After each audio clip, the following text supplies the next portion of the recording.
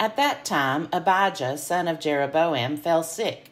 Jeroboam said to his wife, "Go, disguise yourself, so that it will not be known that you are the wife of Jeroboam, and go to Shiloh, for the prophet Ahijah is there, who said of me that I should be king over this people. Take with you 10 loaves, some cakes, and a jar of honey, and go to him. He will tell you what shall happen to the child." Jeroboam's wife did so. She set out and went to Shiloh, and came to the house of Ahijah. Now Ahijah could not see, for his eyes were dim because of his age. But the Lord said to Ahijah, "The wife of Jeroboam was coming to inquire of you concerning her son, for he is sick. Thus and thus you shall say to her." When she came, she pretended to be another woman. But when Ahijah heard the sound of her feet, as she came in at the door, he said, "Come in, wife of Jeroboam. Why do you pretend to be another? For I am charged with heavy tidings for you. Go, tell Jeroboam, thus says the Lord, the God of Israel. Because I exalted you from among the people, made you leader over my people Israel, and tore the kingdom away from the house of David to give it to you, yet you have not been like my servant David, who kept my commandments and followed me with all his heart, doing only that which was right in my sight. But you have done evil above all those who were before you, and have gone and made for yourself other gods, and cast images, provoking me to anger,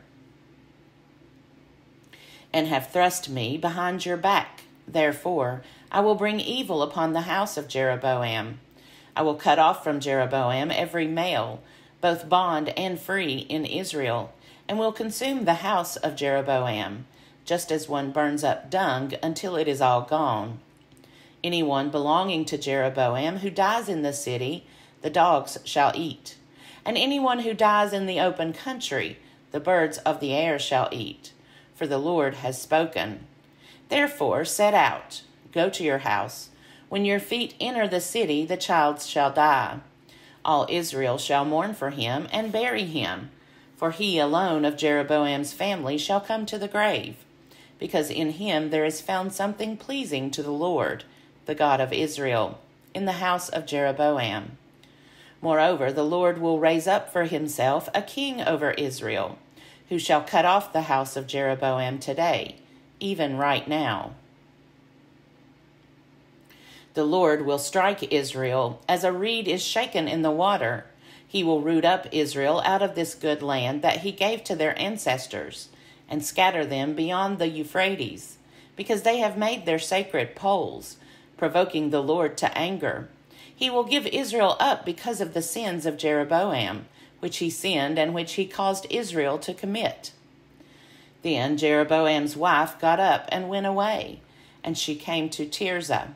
As she came to the threshold of the house, the child died. All Israel buried him and mourned for him, according to the word of the Lord, which he spoke by his servant the prophet Ahijah. Now the rest of the acts of Jeroboam, how he warred and how he reigned, are written in the book of the annals of the kings of Israel. The time that Jeroboam reigned was 22 years. Then he slept with his ancestors, and his son Nadab succeeded him. Now Rehoboam, son of Solomon, reigned in Judah. Rehoboam was 41 years old when he began to reign, and he reigned 17 years in Jerusalem, the city that the Lord had chosen out of all the tribes of Israel, to put his name there. His mother's name was Naamah, the Ammonite. Judah did what was evil in the sight of the Lord. They provoked him to jealousy with their sins that they committed, more than all that their ancestors had done. For they also built for themselves high places, pillars, and sacred poles on every high hill, and under every green tree. There were also male temple prostitutes in the land. They committed all the abominations of the nations that the Lord drove out before the people of Israel.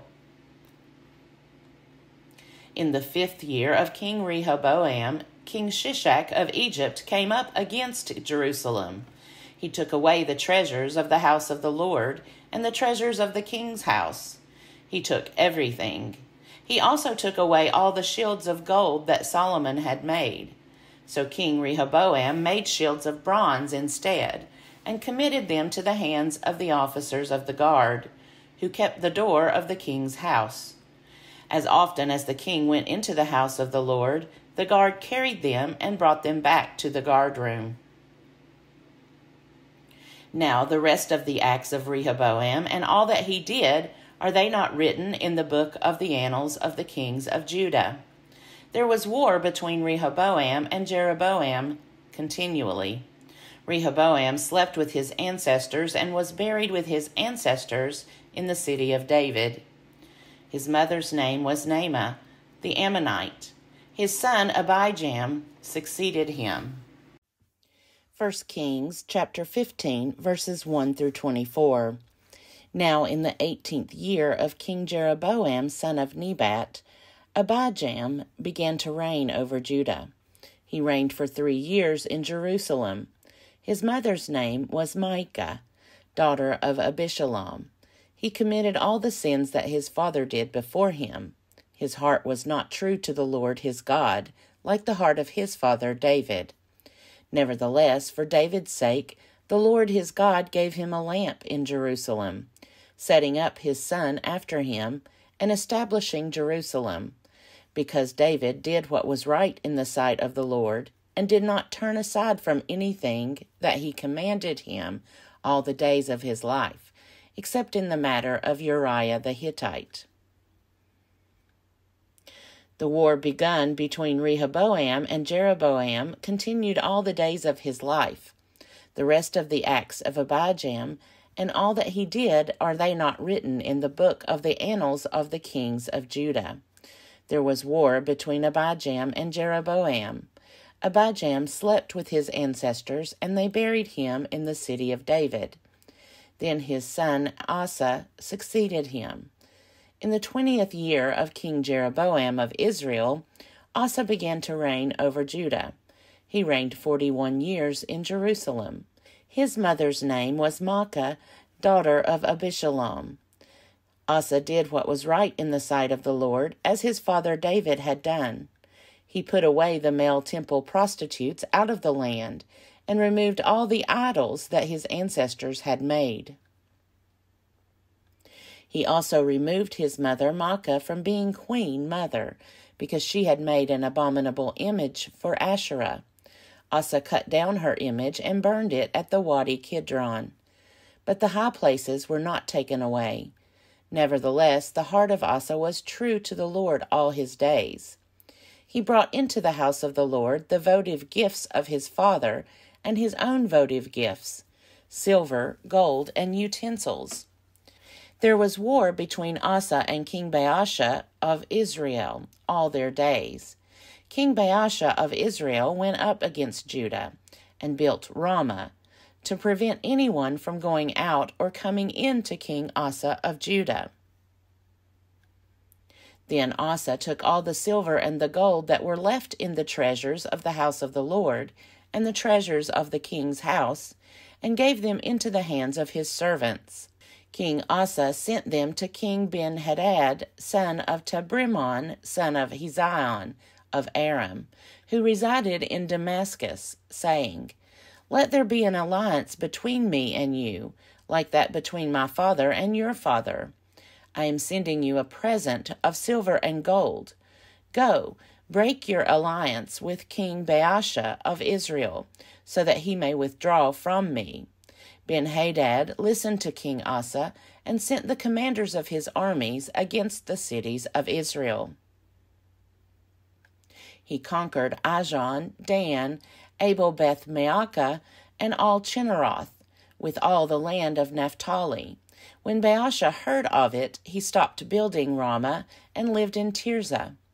Then King Asa made a proclamation to all Judah. None was exempt. They carried away the stones of Ramah and its timber, with which Baasha had been building. With them King Asa built Geba of Benjamin and Mizpah. Now the rest of all the acts of Asa, all his power, all that he did, and the cities that he built, are they not written in the book of the annals of the kings of Judah? But in his old age he was diseased in his feet. Then Asa slept with his ancestors, and was buried with his ancestors in the city of his father David. His son Jehoshaphat succeeded him. 1 Kings chapter 15, verses 25 through 34. Nadab, son of Jeroboam, began to reign over Israel in the 2nd year of King Asa of Judah. He reigned over Israel 2 years. He did what was evil in the sight of the Lord, walking in the way of his ancestor and in the sin that he caused Israel to commit. Baasha, son of Ahijah, of the house of Issachar, conspired against him, and Baasha struck him down at Gibbethon, which belonged to the Philistines. For Nadab and all Israel were laying siege to Gibbethon. So Baasha killed Nadab in the 3rd year of King Asa of Judah, and succeeded him.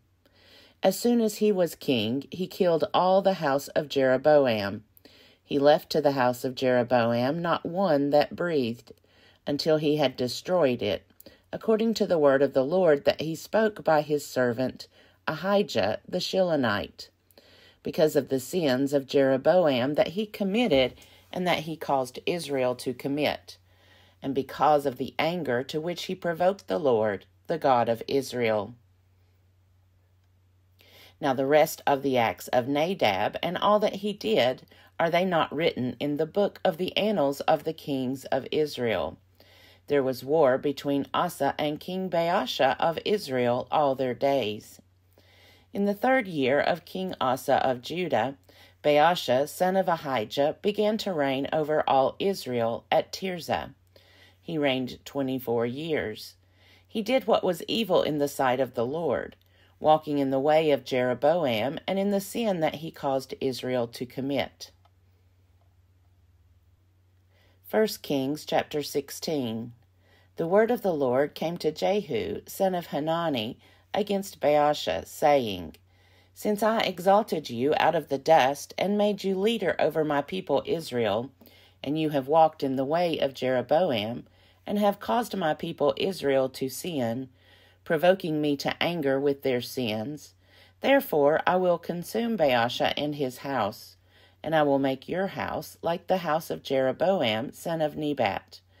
Anyone belonging to Baasha who dies in the city, the dogs shall eat, and any one of his who dies in the field, the birds of the air shall eat. Now the rest of the acts of Baasha, what he did, and his power, are they not written in the book of the annals of the kings of Israel?